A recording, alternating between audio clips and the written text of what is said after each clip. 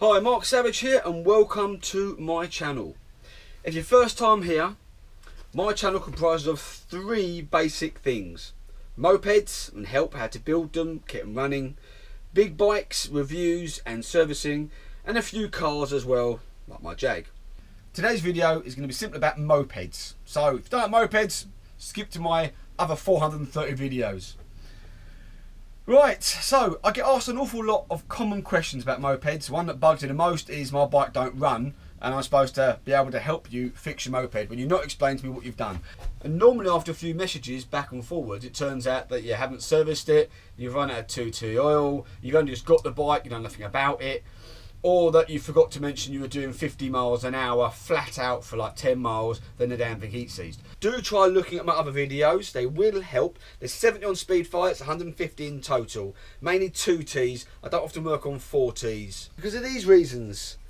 Valves, and it's a lot more difficult to get the engine apart with your cam chain and everything else. So once you've done your own basic checks of servicing, spark and wet hand following my videos, then by all means ask me a question and I will try and help. Remember, my advice is free. But I often get asked, which today's video is really about, piston failure. Some of you say to me, I've just fitted a new piston and it's just not running right. I went out for a little ride and it's not running right and I can't understand why it's a brand new piston. And I say to you, have you checked the piston? And often you'll take the top off the head. So when you take the head off of the bike, so imagine this is a 50cc, I know it's not, but you take it off and all you get to see, again for demonstration purposes only, you get to see that. And you say to me, well, the piston looks fine. It's like an iceberg. Look at all these sides and everything else. All you're looking at is the top. And you can't tell if a piston's gone just by looking at the top.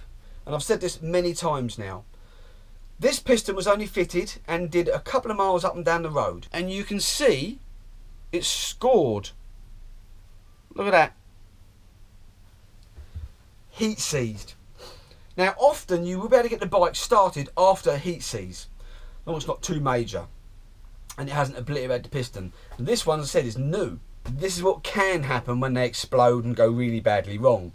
And as you can see, round the sides of this one, you'd know if your piston was like that when you took the head off. Or in this case, actually started to come away at the sides. Again, you'd spot that, but not necessarily around the sides.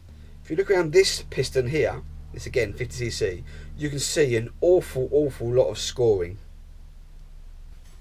And even on this one here, slightly bigger piston, you can see scoring all around it.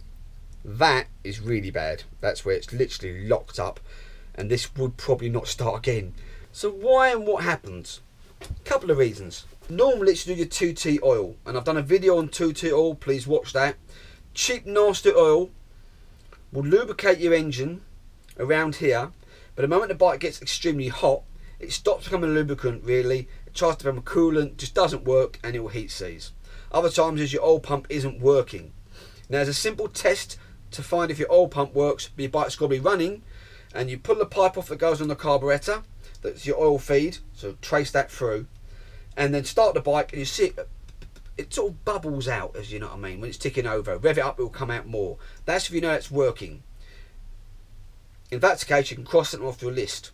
Now, these 50cc bikes, most are really made to do 30 mile an hour. Now we all know with the speed fights, Aeroxes and other 2Ts, you can get a lot more out of them, and I've had a lot out of them before. We're talking 50 plus miles an hour. But the bike really isn't made for that, for long distances. And of course the engine gets hotter and hotter and hotter. It's a nice sunny day like today, but it's only air cooled or water cooled. They often aren't up to the job and you can get heat seizing that way, which ruins the piston. So if it locks up or jams up and then frees up afterwards, don't think you're going to ride again happily, because it will get worse and worse and worse, because your bike is running with this scored piston. And I know this is new, but it's an example. This is hammering up and down here, okay? If it's scoring the piston, and generally the piston is a different metal than the outside, generally, can you imagine the scoring here and on the side of the actual outer wall of the head as well? So it's going to be pretty messy. They're going to go up and down, and then you can get catastrophic failure where the piston just breaks apart and it wrecks everywhere. Now I've had many pistons like this that break off bits of the bottom where it's just smashed and end up at the bottom of the sump.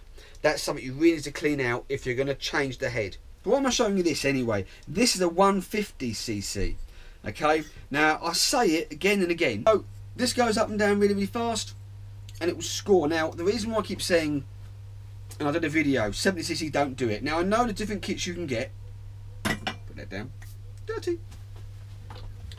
I know there's different kits you can get, and I often say 70cc. I know I can do 80cc's and 120cc's and so on and so forth. But it's the same thing I'm saying don't do. Now again, it's my personal view. Okay, I generally find that if this is a 50cc and this is a 70cc, they're not made to the same OME. They're cheaper, unless you get really expensive ones, and they fail. Okay, so you're on there, you're getting a bit more speed out of it, and it will fail very shortly after. Also, you can't just slap a new piston, let's say 70cc piston, 80cc piston on a 50cc bike and expect it to run. Remember, your little tiny carburettor, 50cc, 17.5 mil, is used to running a 50cc piston. Why do you think this is going to run this? Now, 17.5 mil, you can up jet, 53 jet to 64 jet. You can mess around with the air filter and the exhaust, but it takes tuning. Much more advisable, 19, 21 mil carburettor. That will now happily run a bigger piston and a bigger head. I don't like this, but it comes down to, okay, and it's the very, very basics. More air in, more fuel in, bigger bang, much bigger, and the gases have got to get out, not your 50cc. Okay, this is a poor example of an exhaust, I know, but the basics are there. It isn't going to work if you've got a bigger piston and a silly, tiny 50cc exhaust. It's not going to work if you put a sports exhaust and a bigger piston in there and a head on there, and you've still not got more gas and more air coming in. It needs to do a whole lot. And I haven't even mentioned about tuning the air petrol mix. You know, I've always said this, 3 half turns, 6 half turns, 40 and so on. But you need to tune it. So what seemed a really simple and good idea at the start, just change the head, piston and away you go, actually now means a lot more. Now, again, I've often found that you put these 70 kits on, and it's only 1 or 2 miles, 5 miles an hour extra. Unless it's really tuned well, then they are quite good if they last. So my advice has always been, stick to a good quality 50cc piston. Original OME carburettor, up jet in stages of 4. So if it's 53, 57, 61, whatever size they are, 54, 58, 62, so on, up in 4s until you get it running well. Tuning as well. Air filter, don't use them silly little ones, and these are no good here. When it's raining, suck in moisture, it doesn't work very well. Use an insert filter, much better. And a sports exhaust, not this one. You're going to get a bike that will run better, sound better, fuel efficient, you get more miles per hour out of it as well. And I've seen with these simple upgrades a bike go from 30 to 50 mile an hour. Don't always expect that, mid-range 40s, but still a lot better than your 30 mile an hour. 4T bikes, these overhead valve things, GY6 engines, they are what they are. Generally cheap Chinese bikes, reliable, they keep going with your WD-40 maintenance spray around them. But at the end of the day, don't cut the pink wire. A lot of people say do that. There's very small upgrades you can do to them, really small. You are going to get what you're going to get. This is only really for 2T bikes you want to get most out of. Reliability, speed, fun, you've got to weigh up the odds and your budget.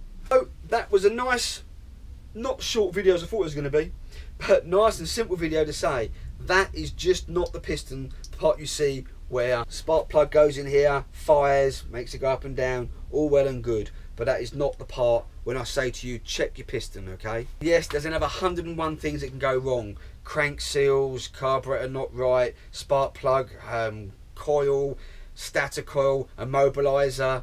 You know, there's lots of things that go wrong on these little bikes, and there are videos on my channel that will help you with most of them, okay? Now, I'm not saying if you buy a 50cc PED that you're going to be working on it every single weekend, but if you start messing around with them, you'll need to start being able to play around with them a little bit if you want to start upgrading. So just before, many people contact me, my bike's not working, and they forget to tell me that they've upgraded, that they've stuck something else on it. Don't do it unless you carry on with it or you know what you're going to be doing. Thank you so much for watching. Please like, share and subscribe. Check out my videos. I know it's been a while since my big bike videos and moped videos. It's just I've got an empty shed. As you can see. Just not much out there I want to buy, if I'm honest with you. Oh, cool. Hello?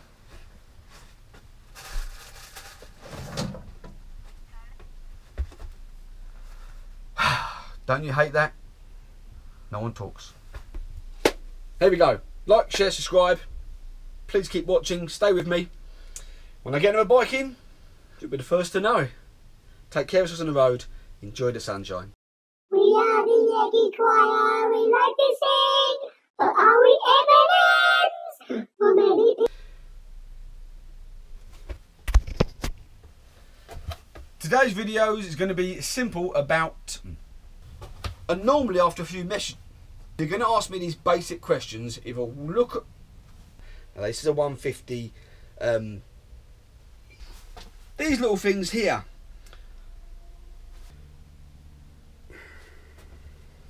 Hotter and hotter. It's a nice sunny day like today. So why am I showing you? This is again and again. What's the matter, honey? Oh right, not in here, no.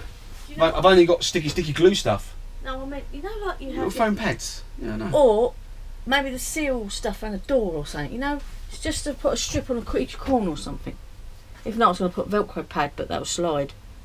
Velcro will slide, yeah. No, I haven't got nothing in it, darling, unfortunately. I used to have these rolly stuff. Yeah, foam. That's all I want. Like. Yeah. Give me a little while. Okay, see if you can find something for me. Yep, will do. The four corners. A short interlude there from the wife. Don't put that in. Just don't put it in. I'll have a look later for you. Where was I?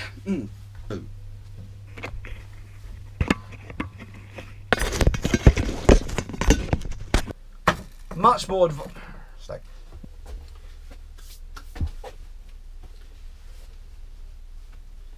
And having an important good idea at the start, just change the head, piston and away you go, actually now means a lot more.